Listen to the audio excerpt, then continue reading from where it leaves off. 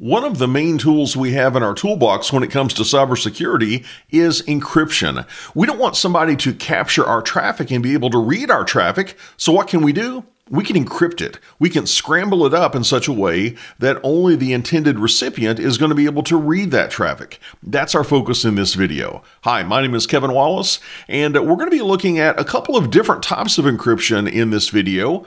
And those are symmetric and asymmetric encryption approaches. We'll see what the difference is, what the advantages are of one versus the other, and we'll take a look at some common encryption standards out there, like DES, triple DES, RSA, AES. And then we'll walk through an example of using symmetric encryption, and next up is an asymmetric encryption example. Specifically, we're going to be pretending to buy something from Amazon.com, and we're going to see how a certificate authority is going to play a role in using a digital certificate from Amazon to make sure that we are really communicating with Amazon and we can send our credit card information securely. Now, by the way, this topic on encryption, this is one of the many topics included in my CCST Networking video training series available on Udemy. If you'd like to check that out and go after Cisco's entry-level network certification, just go to udemy.com/CCST-networking. Now let's jump into this excerpt from the CCST Networking course where we'll take a look at the fundamentals of encryption.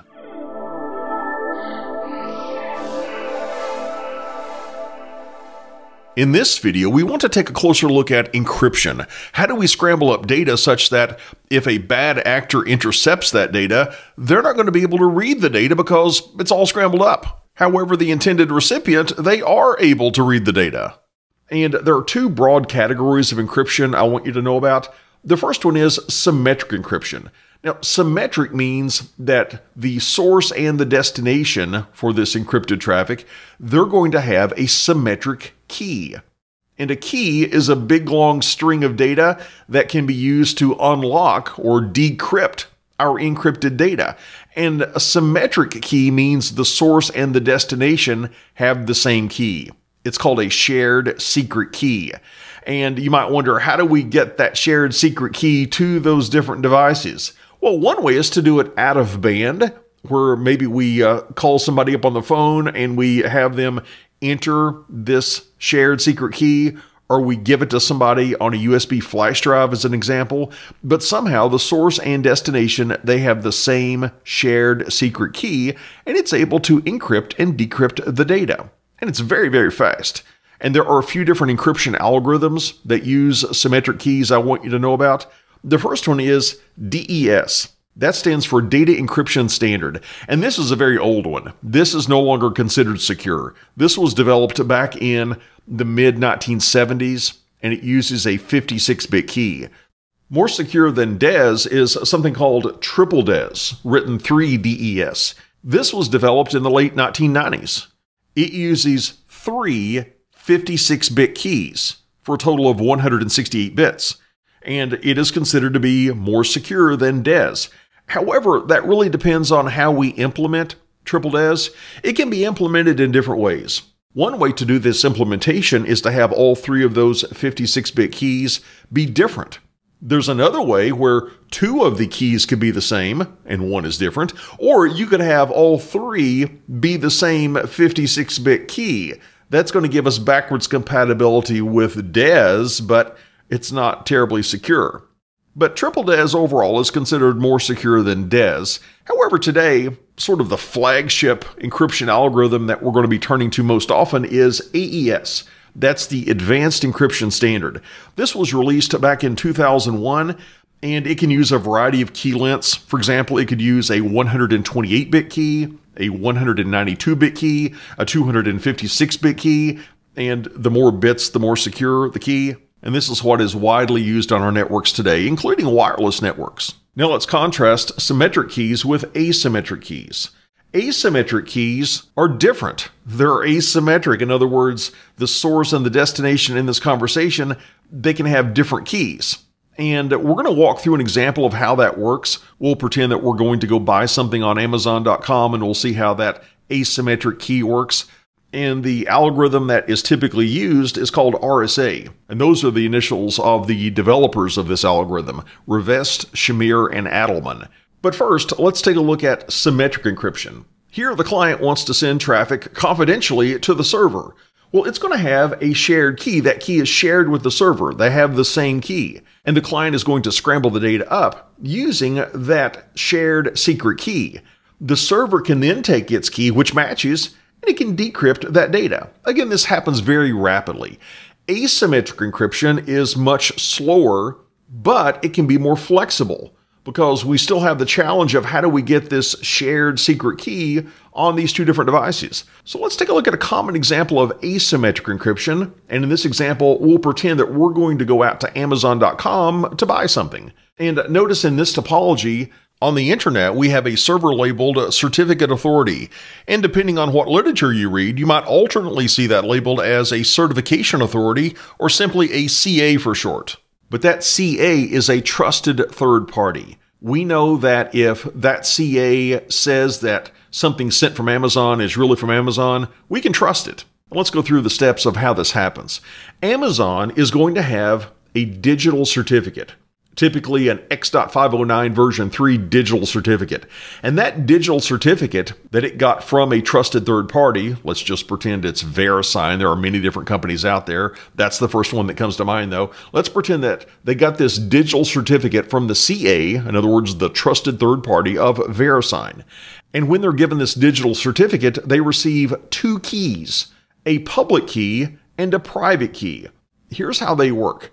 If I encrypt something with the public key, it can only be decrypted with the private key. And if something is encrypted with the private key, it can only be decrypted with the public key. Now, the public key I will make freely available to the public, but the private key, I'm going to keep that private. I'm not going to give that to anyone. So let's see how this can play into this secure connection. The client wants to buy something from Amazon.com, and to do that, it wants a secure connection to enter credit card information.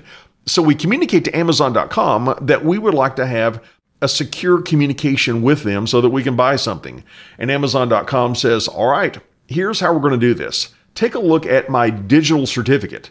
And the server sends the digital certificate to the client. Now, this digital certificate contains Amazon's public key. Remember that the public key is available to the public, to whoever wants it. But I want to make sure that this certificate really did come from Amazon, not just somebody claiming to be Amazon. And to do that, I can make sure that it is signed by a trusted third party. Like VeriSign, we'll pretend that they are the CA in this example. And when I say signed, I'm talking about encrypted. You see, VeriSign, they also have a public and private key. And they have encrypted Amazon.com's digital certificate with their private key, meaning it can only be decrypted with their public key, which again, they will freely give out to anyone. So we're going to use the CA's public key to decrypt this digital certificate that Amazon.com sent us. And if it successfully decrypts that Amazon.com digital certificate, we know that that certificate really did come from Amazon because we just decrypted it using our CA's public key. Which brings up the question, how did we get the CA's public key? It's built into your web browser. If you dig into your web browser, you may be able to find an area where it shows you the trusted third parties that are known to that browser, and you can go in and look at the digital certificates that are built into your web browser. So VeriSign, as an example, their public key, it was built into the web browser. So we can use that to check the validity of another digital certificate that we receive that has been signed, in other words, encrypted by the CA's private key. We can make sure it really is coming from the party that we think we're communicating with. So at this point, I have in my possession a validated copy of Amazon.com's digital certificate, which contains Amazon.com's public key. So what I'm going to do as the client, I'm going to generate a random string and I'm going to send it over to Amazon. But before I do that, this big random string that I'm going to call the session key, I'm going to encrypt it with Amazon.com's public key. That means if somebody were to intercept this communication in transit, they would not be able to see what this session key is that I just created randomly because they would have to have Amazon.com's private key to decrypt something that I've encrypted with their public key, and Amazon doesn't give that out. So this session key is going to be sent over to Amazon.com, and when they get it, they can decrypt it with their private key, which only they are in possession of. And when they decrypt it, suddenly they see this big random string that my computer made that we've called the session key. And the reason we say it's a session key, it's going to be valid for the duration of the session. But do you see what's happened here?